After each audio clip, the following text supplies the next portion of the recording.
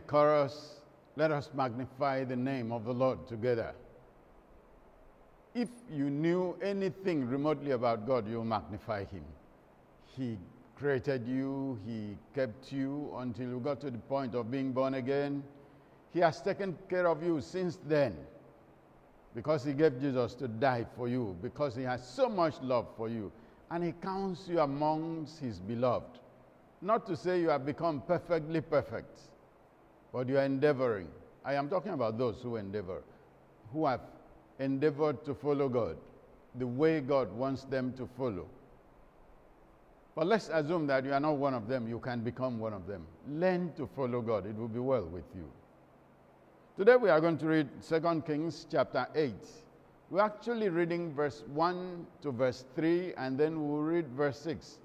But I'll encourage you to read 1 to 6 on your own completely. I am going to talk about the things in verses 4 and 5. 2 Kings 8, 1 to 3. Then Elisha spoke to the woman whose son he had restored to life, saying, Arise and go, you and your household, and stay wherever you can, for the Lord has called for a famine, and furthermore, it will come upon the land for 7 years. So the woman arose and did according to the saying of the man of God. And she went with her household and dwelt in the land of the Philistines 7 years. Verse 3. It came to pass at the end of 7 years that the woman returned from the land of the Philistines, and she went to make an appeal to the king for her house and for her land. Praise the Lord. Obeying God without looking back.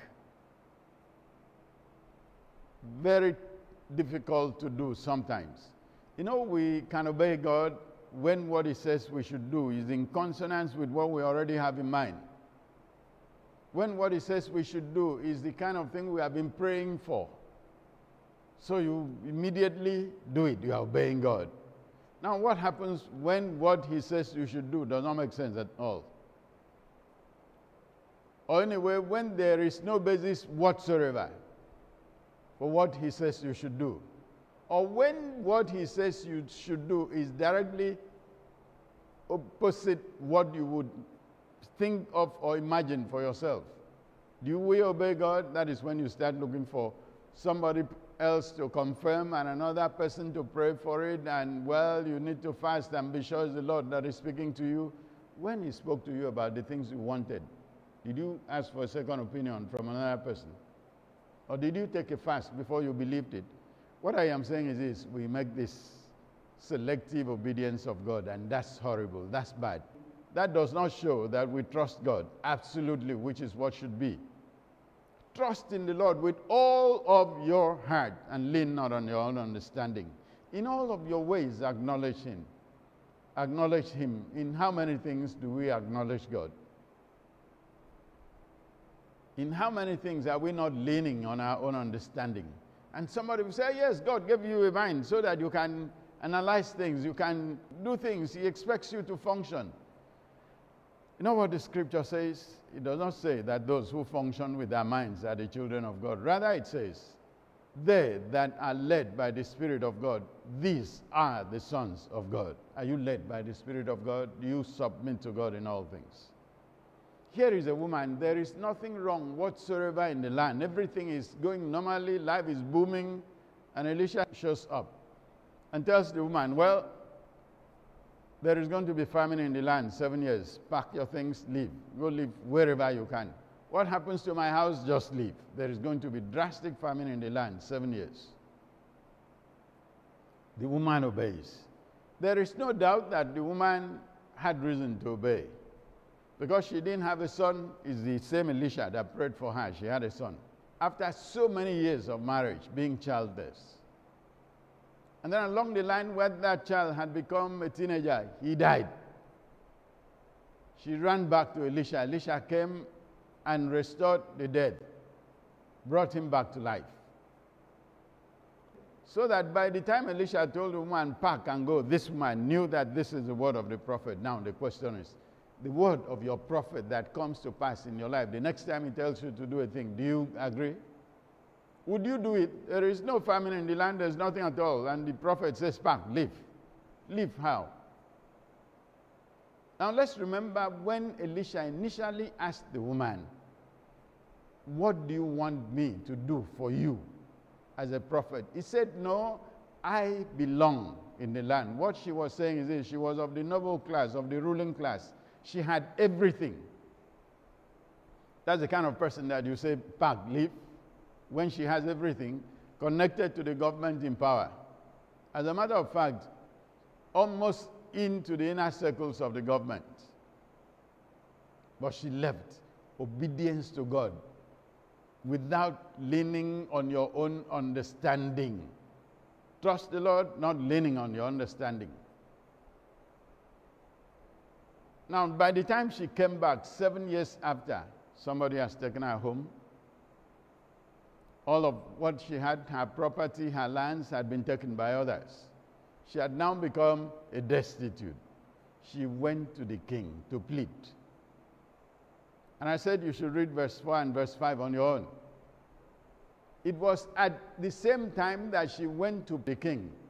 It so happened by God's special arrangement that this king heard of the exploits of Elisha and wanted to know the details of it, and sent for Gehazi and said, come, tell me the story of your master, the exploits that he did. And he talked about the woman whose son was restored to life. And the scripture says, as he was telling the king this story, that's when the woman arrived to ask for her things, to plead that her things be restored to her. Can you imagine? Somebody will say, oh, coincidence. No, God's special arrangement. So that she could walk in at the same time. And Elisha immediately recognized her and told the king, this is the woman. Now let's read verse 6. And when the king asked the woman, she told him.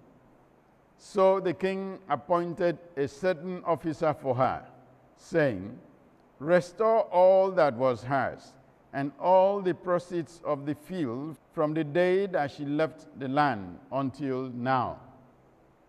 Praise the Lord. God is wonderful. She left for 7 years and came back after 7 years and did not lose any bit of whatever belonged to her. Neither did she lose any bit of the resources that accrued to her during the 7 years. I am talking about obeying God without thinking of yourself. God takes care of you.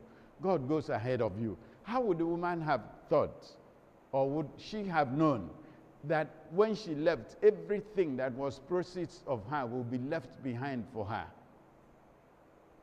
That all the money that accrued from her farm produce and all will be kept for her, as if she was there herself to take care of it. But she wasn't there. She had gone to enjoy herself, as it were. God said, go look for a place, live anywhere. And that was one other disastrous part of that instruction. Go wherever you can. God did not tell her where she was going to. If you had the same instruction, Lord, where am I going to? Lord, where should I go to? And she went to the wrong place, the land of the Philistines, who were enemies of Israel. You wouldn't do that. I am talking about just obeying God. All of the business here is about obedience. Because when you obey God, even the things that you should have lost cannot be lost. When you obey God, He takes care of every aspect of your life and ensures that you are not lacking in any way. If anything, He makes sure that you gain profit by it. Did the woman gain profit for the 7 years? Yes. And you can be sure that if the king was directly interested, she would get more than what she would ordinarily have gotten, even if she was there. You know, in this case, you won't talk about who stole what or who didn't steal what. Everything will be complete. Whereas when she was there, somebody would have stolen and things will happen anyhow. She wouldn't have had that much. Obedience. When you obey God, He restores to you everything. Let's learn to obey God. Not when it's comfortable for us, not when it's convenient for us. Not when we think it suits us completely. But every time, trust in the Lord with all your heart. Lean not on your own understanding. He will always be a blessing to your life. In Jesus' name, amen. The grace of our Lord Jesus Christ, the love of God, and the fellowship of the Holy Spirit rest and abide with you now and forevermore. Amen.